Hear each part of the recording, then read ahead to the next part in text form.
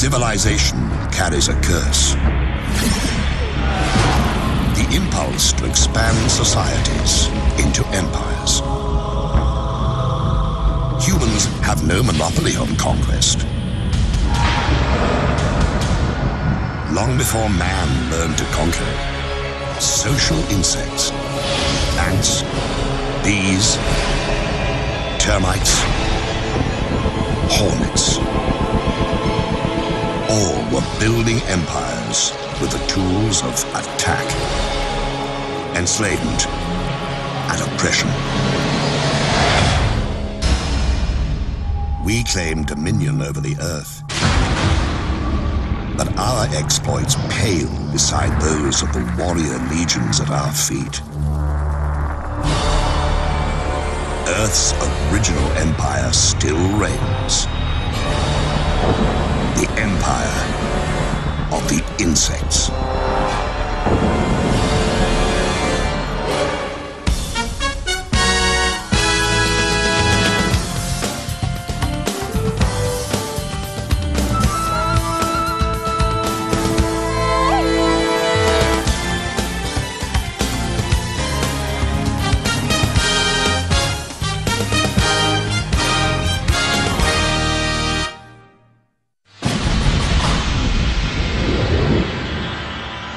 Here is a tale of empire, the uses of power, the horrors of domination, the rise, the rule, and the ruin of a cunning empress.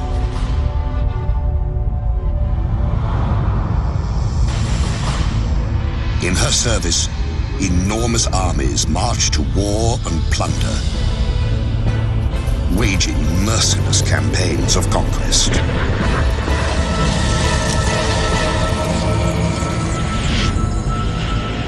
Great empires are forged in violence.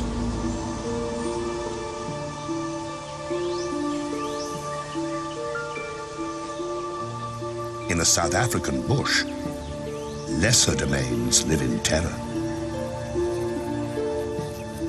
The termites, microtermes, are good neighbors.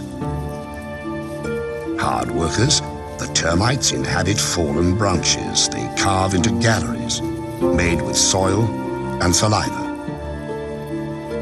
They use the same material to build safe passages between logs.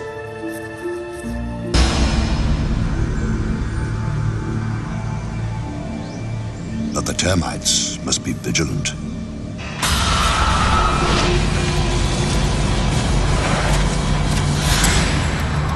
For they live in the realm of Megaponera, the Matabele ant.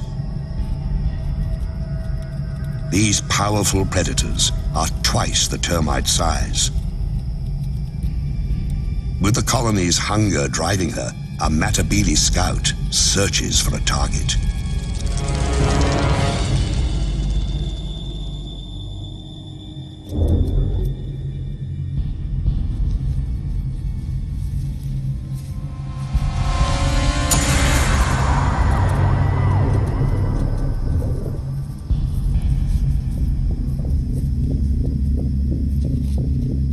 The termites know that shadow and what it means. War is coming. Soon. They can do nothing as the scout marks the target and a path to their home. The scout returns to the main force to recruit a raiding party from among her sisters at an abandoned termite mound the Matabele have commandeered.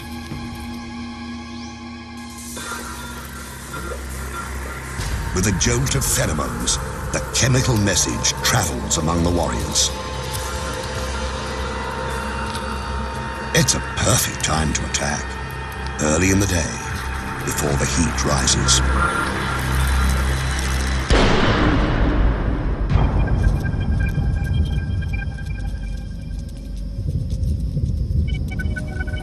Matabele move out with the ominous, deliberate pace of a Roman legion.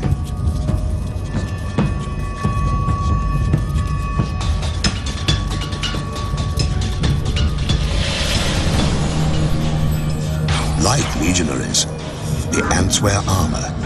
Their exoskeletons can withstand all but the harshest blows. They sting with highly toxic venom. But their heaviest weapon is their jaws, able to rip opponents to shreds. A raiding force can consist of 600 ants.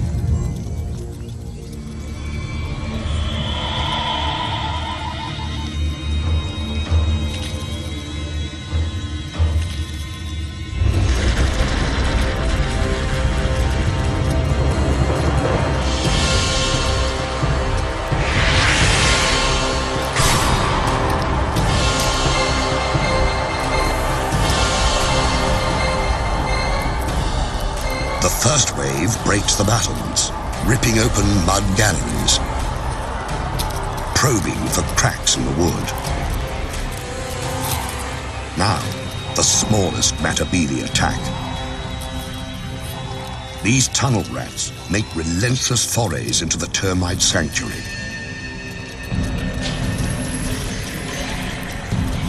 Heavier troops, some more than 2.5 centimeters long, line up for the grisly harvest.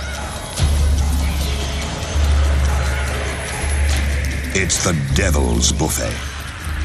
All you can kill, all you can carry.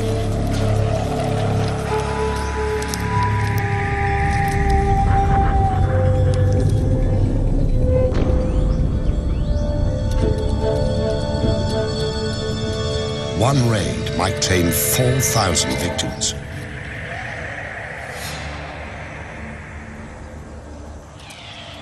When the Matabele have all the dead termites they can manage, they head home. In a single day, a Matabele colony might send out 3 or 4 such forces.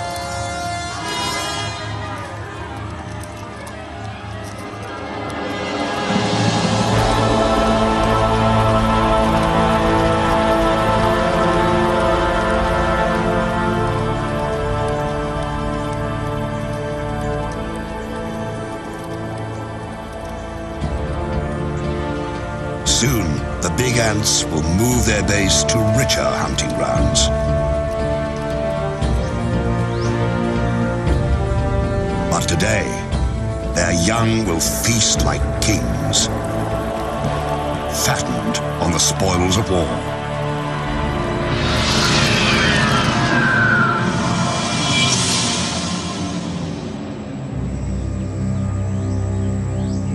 Violence is the imperial tool, wielded in many ways. Sometimes to disrupt, sometimes to control.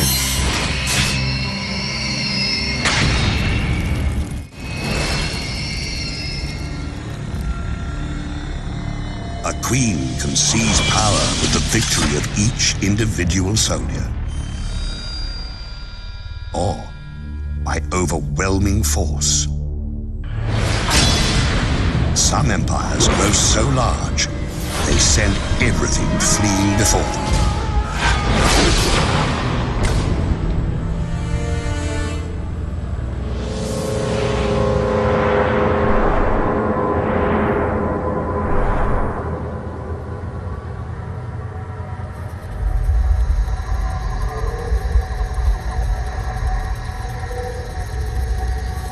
In the Panamanian rainforest, Esitan, the army ant, rules its turf with massive numbers.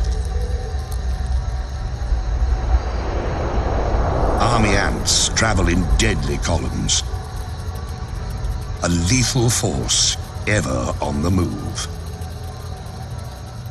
But this is not an attack. These ants, 500,000 to 700,000 of them, have been marching all night, their young in tow. Theirs is a nomadic existence, embodied in their bivouac. Army ants are their own fortress. A living, breathing domain that travels on countless legs. And those legs are strong. One eciton hanging by its claws can support another 100 ants. For a man to match that feat, he'd have to hold up 3 armored vehicles.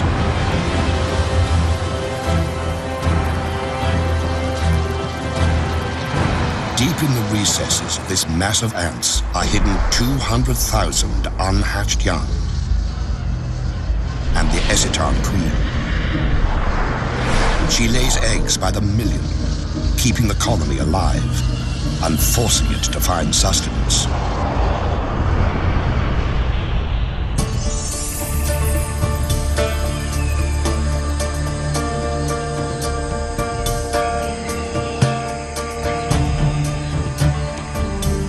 Dawn, and the bivouac stirs. After a night of stillness, the colony must feed. The meter-long mass of legs and feelers rouses itself into action.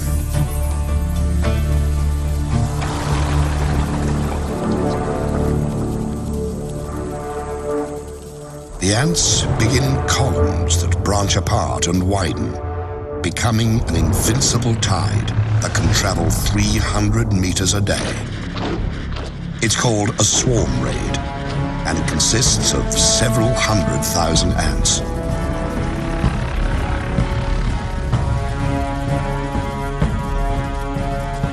The ants move in a deadly wave, 15 meters across, driving all before them.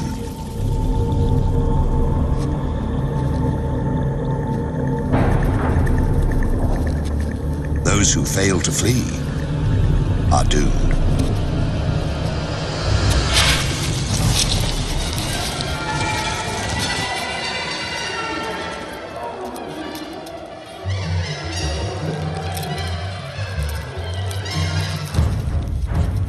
Whatever army ants can catch, they consume.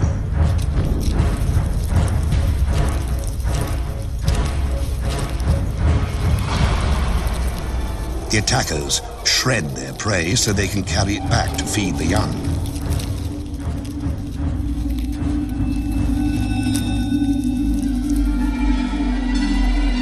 Army ants even overpower the land. They instinctively form bridges that carry the swarm over gaps and gullies.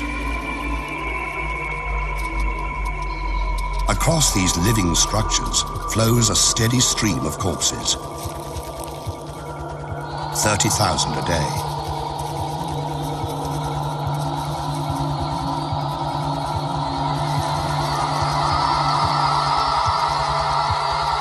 But army ants have enemies.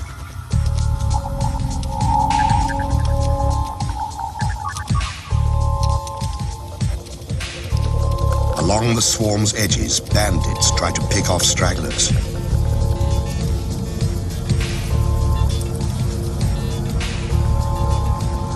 Paratrachina, or crazy ants, are the anarchists of the forest. Small, but highly organized, they are willing to do anything to grab a meal. Infiltrate, attack, abscond, whatever it takes.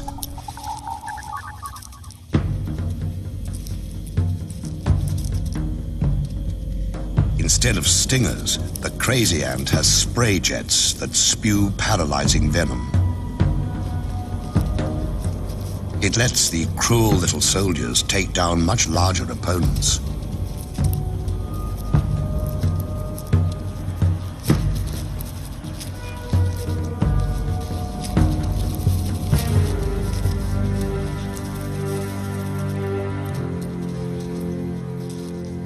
Army ants fear their crazy cousins for the chaos they unleash. The bigger insects have to fight for their lives against the anarchist throngs. At first, the crazy ant's venom stuns the army ants. Then the effects wear off, and the army ants regain their strength. They handily escape the tiny pirates and return to the business of the raid.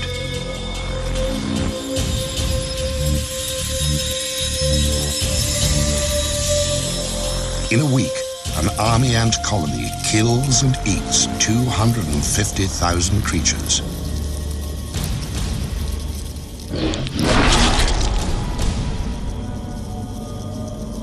Ravaging the landscape, army ants shred its sense of order. In another kingdom, the ruler maintains control by any means necessary, even torture.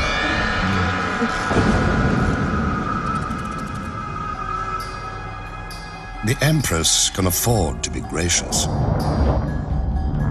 She has enforcers to do her dirty work. Relentless surveillance and oppression of any who deviate from the rules. In the kingdom of Mellifera, order is the order of the day.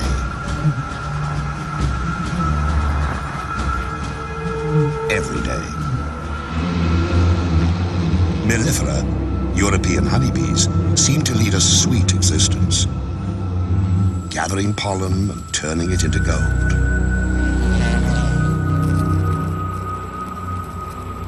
But beneath this bright image lies a dark reality. The colony exists to serve the queen, who lays the eggs that become the workers, who maintain the hive, and the warriors who defend it. Below the queen ranks the colony's young, its future. She who must be served and those who must survive dominate the hive's existence. But if something didn't keep the hive's inhabitants in line, bee society would fall apart. Every female has it in her to lay eggs, to be a queen. But the colony can have only one ruler. So, it has a police force to ensure that fact. Enforcer bees patrol constantly, checking the cells, tracing the lineage of suspect eggs,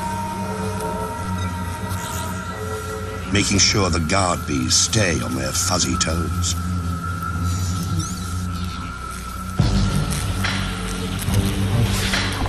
The police are on the alert for subversives, social deviants, revolutionaries.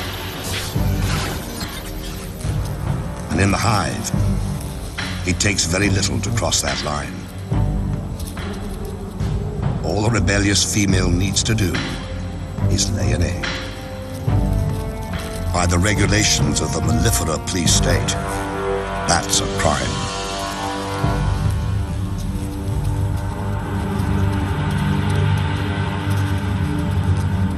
One bee is breaking the law. She deposits an egg in what she hopes is safety. If they thought they could get away with it, half the bees here would do the same. And the hive would fall into disarray. That's why police bees make their rounds, searching for evidence of insurrection.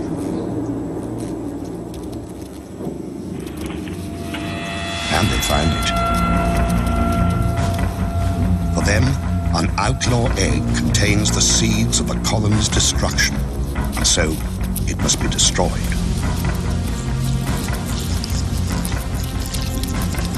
And to drive the lesson home, they brutalize the offender, keeping the hive safe and the queen's position secure.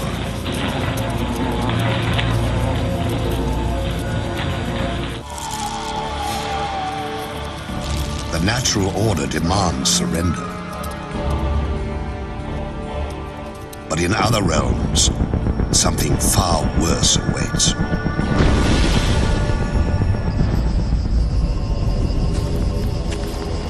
In the imperial domain, it is not enough to rule.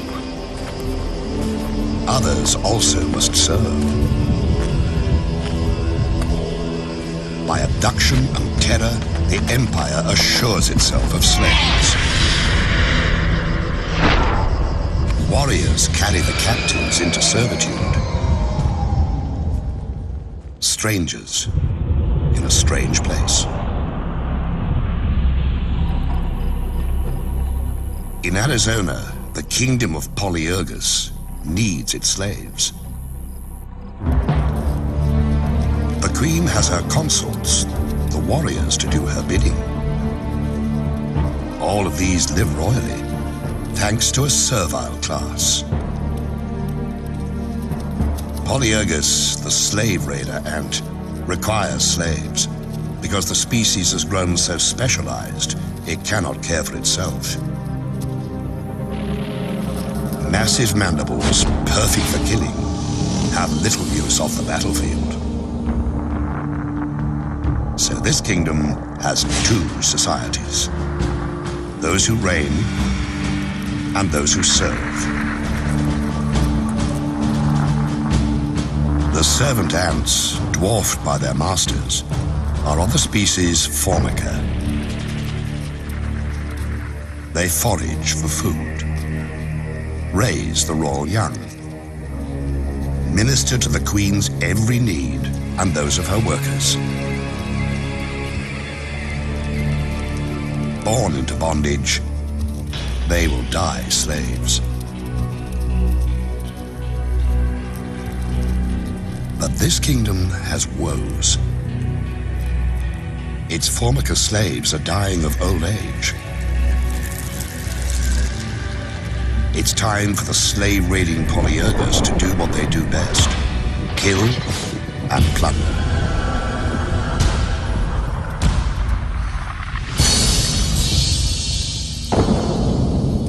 A scout has found the Formica nest. She enlists a gang of raiders. A roiling mass of red aggression, spoiling for battle. In an instant, they're off. 1,500 to 2,000 ants flowing across the terrain with a single purpose: seize slaves.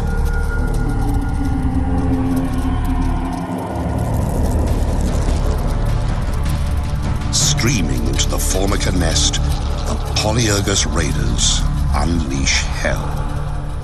They kill, but only when need be. They've really come to steal the unhatched Formica young.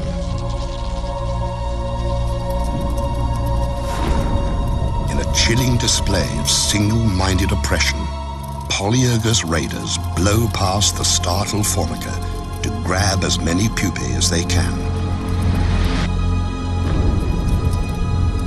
It's not unusual for raiders to carry off 500 to 800 new slaves, decimating a colony.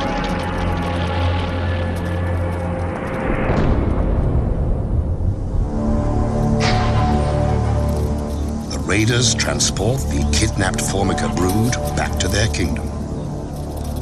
When the stolen Formica hatch, they will believe the Polyergus nest is where they belong. Another generation of Formica will become slaves.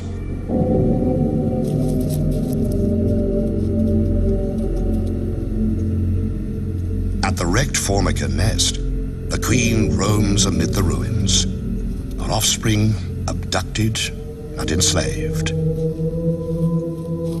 She has been spared. But in other realms, innocents suffer unspeakable horrors.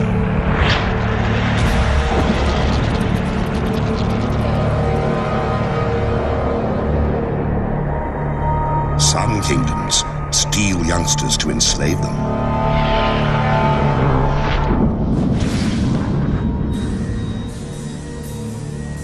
Others take no prisoners, slaughtering the defenseless to feed their own young. winged horror has a name.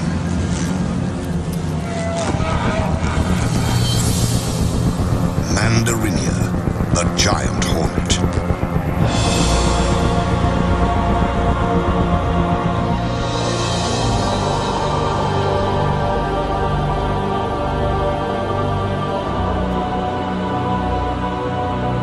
Their reach extends across Japan. Their empire reigns in dark, secluded places.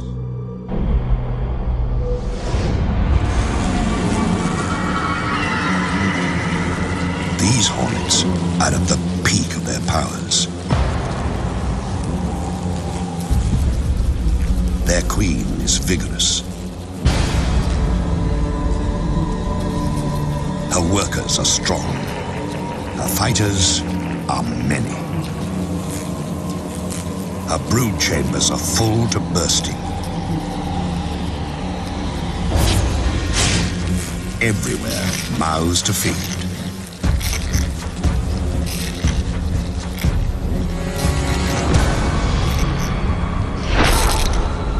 Countless larvae signal their relentless hunger by scratching at the walls of their cells. The grating drives the adult hornets into action.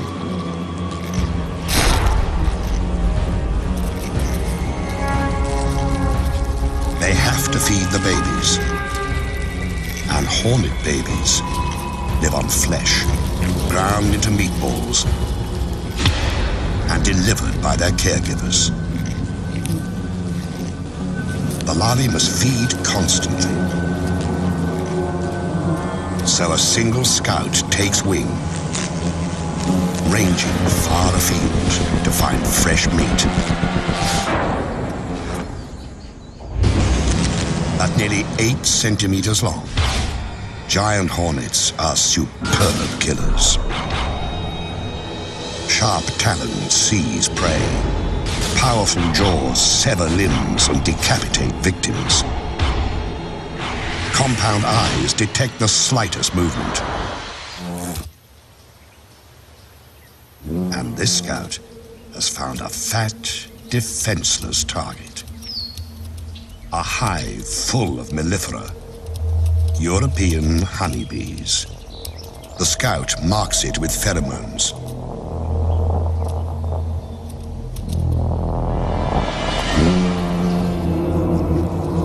These bees aren't native to Japan. They arrived during the last century, imported because they produce more honey and are less combative. Because the alien bees didn't evolve with the giant hornets, they have no way to fight an attack.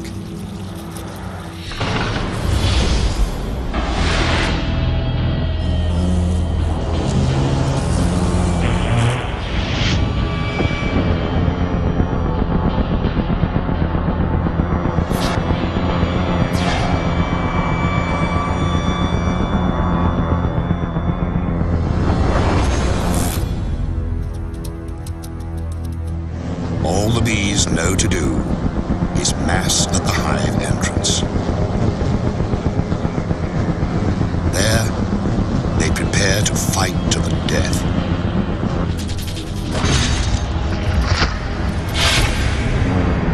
The hornets are 5 times the honeybee's size, and many times more willing to kill. In the stillness, fierce wings and fearsome odds.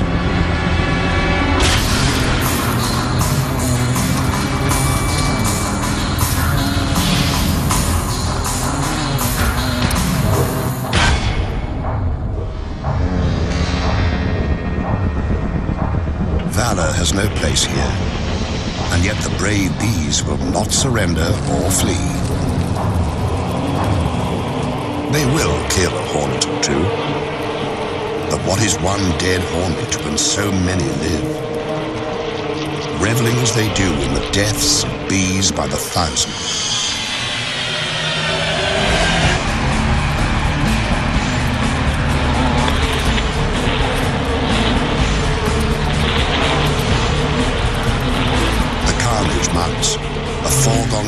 explosion playing itself out to a horrifying end.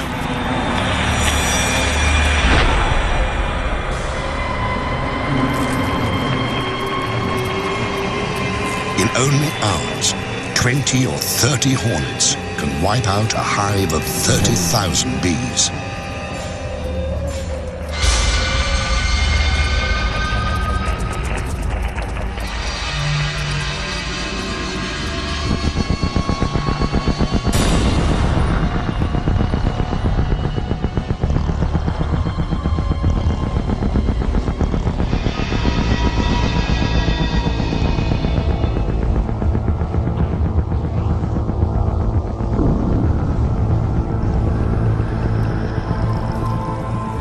Killer hornets have reduced the defenders to a carpet of the dying and the dead.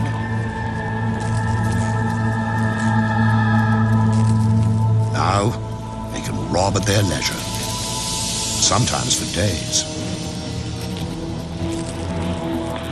This bee colony is doomed. The victims left to rot. The raiders gorge on honey, even licking it from carcasses.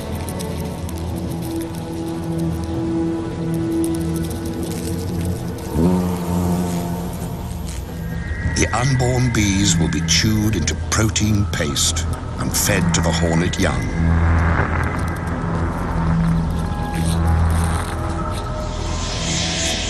For every empire that seems invincible, there is an opponent able and ready to exploit an unexpected weakness.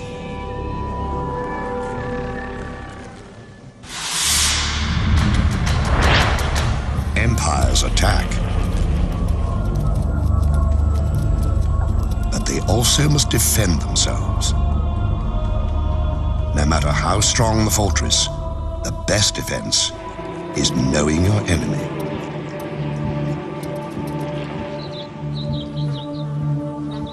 These bees have learned that lesson. For eons, they have thrived in the giant hornet's deadly shadow. The bees of Sarana know the giant hornets send scouts to find their hives. To survive, these Japanese honeybees must capture and kill the hornet scout.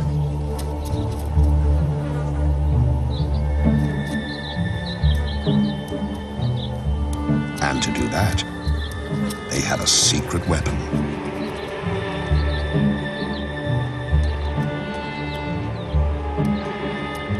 When they spy their enemy at the gate, the soldier bees pull back slightly. Their waggling signals a sneak attack. They're enticing the hornet to enter their hive. When she takes a few sacrificial targets, the bees attack. In a horde, the defenders rush the hornet scout, enveloping her in a wave of bee bodies. But they don't sting. Instead, the bees crowd belly to belly against the invading beast. Vibrating their abdomens, they create a ball of heat that clasps the hornet at its livid core. It's a battle with narrow margins. The bees can stand temperatures up to 50 degrees.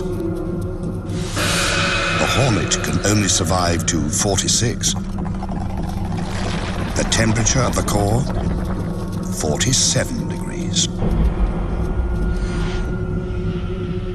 For 20 minutes, the squirming orb presses onto its prey. Bees die. Others step up.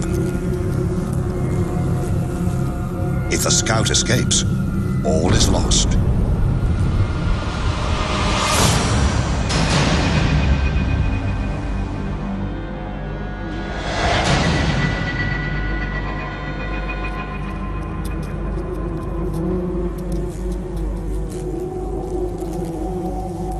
finally, the flailing and gnashing cease. This hornet won't reveal the secret of their hive's location. The bees have paid a price, but they've saved their home.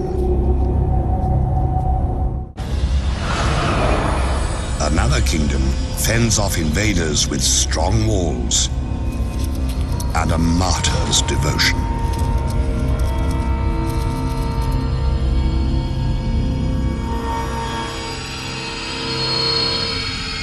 In the land of Macrotermes, jousting for territory and resources never relents. An imposing citadel harbors a colony of African termites.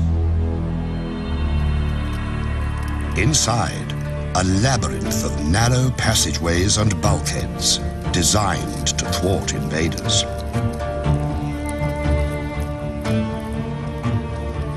The termites are watchful, lest their citadel fall. But kingdoms' fates often are decided at their borders. A remote outpost can be all that stands between survival and the empire's collapse.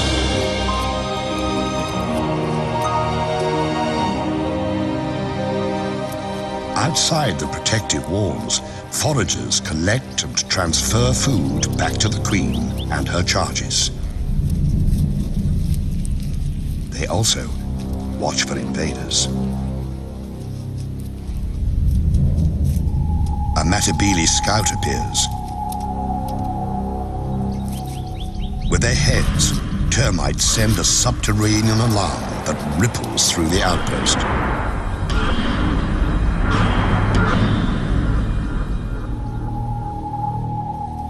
At the edge of the compound, a platoon of defenders occupies a fallen branch.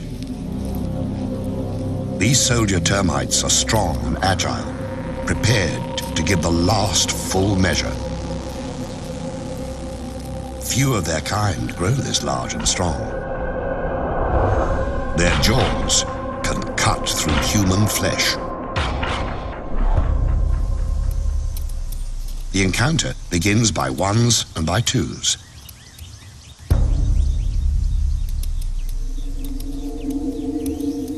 A raider infiltrates. A sentry patrols.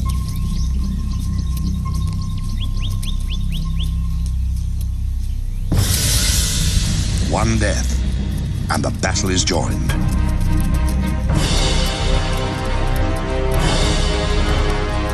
The ants stream forward, attacking with no mercy.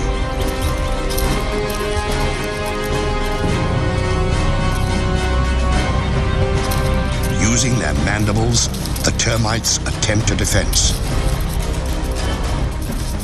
It's no use.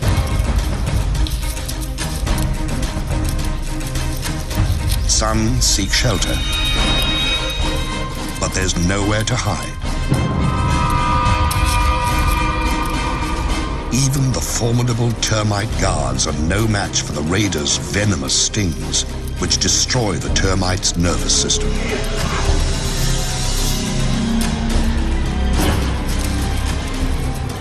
It's more feast than fight, as ants sting and slash the defenders to pieces.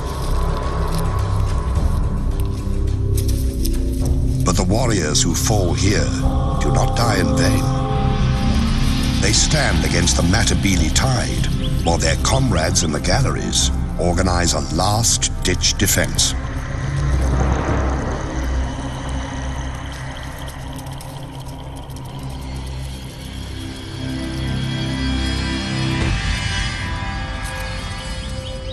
At the gates, the fighting intensifies. It's a classic tactic. Against superior forces, seize and hold the narrow passage. Stand your ground. Come home with your shield, or on it.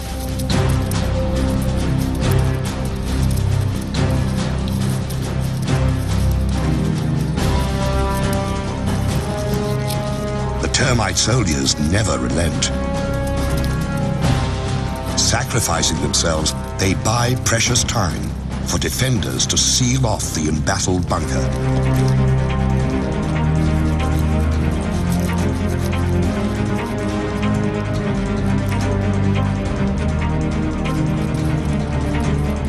Denied entry, the Matabele withdraw to attack another day. The termite colony is safe, but at a terrible cost. The departing ants carry off hundreds of termite corpses that will nourish the invaders.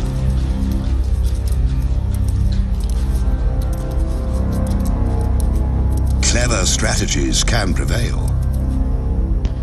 So can impenetrable defenses. But there's no way to prevent an attack from within. A kingdom's fate can turn in the blink of a treacherous eye.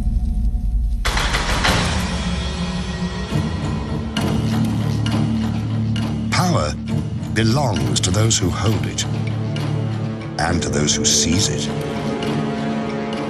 An empress is only as safe as her courtiers allow. When danger stalks the halls, rulers do well to beware. In the kingdom of Polyergus, virgin queens have to steal empires for themselves.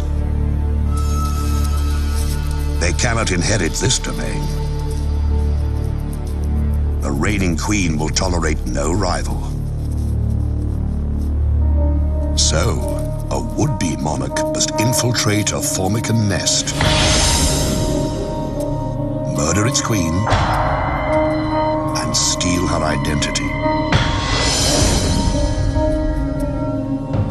To start their quest, young queens join a slave raid.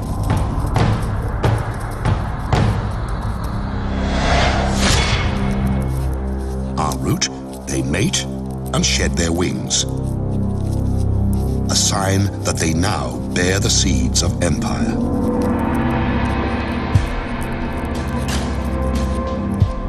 One queen has picked her target. She approaches the Formica nest, ready to seize power. But before this killer queen can attack, she must evade her quarry's protectors. She releases a pheromone.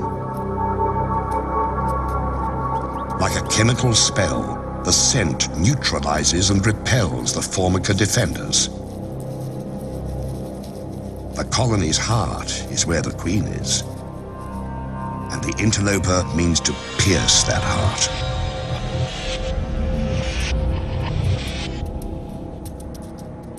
She's fixed on her mission: assassinate the queen and take her place.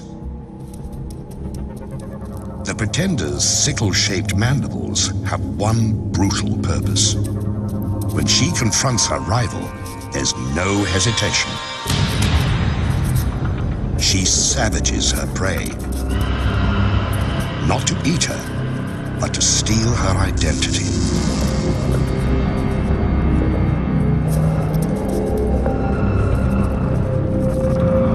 Attendants try to pull the wounded queen to safety, but the murderess will not allow it.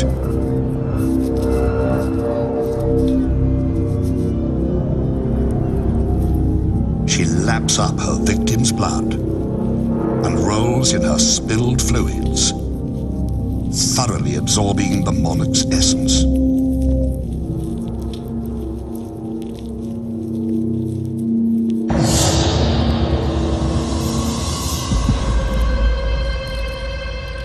After 20 violent minutes, the Formican queen is left to die.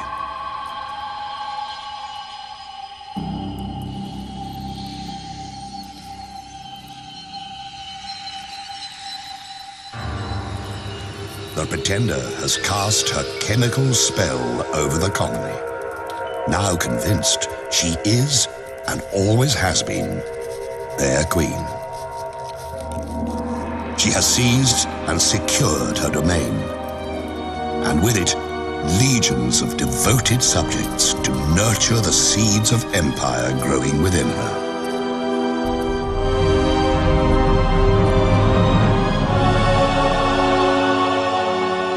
Rulers rise up, and rulers fall. A reign that seems eternal is but a flicker across the empire's vast canvas. One moment, the mistress of all she surveys. The next, a corpse, unlamented, soon shriveled and lost in the dustbin of history.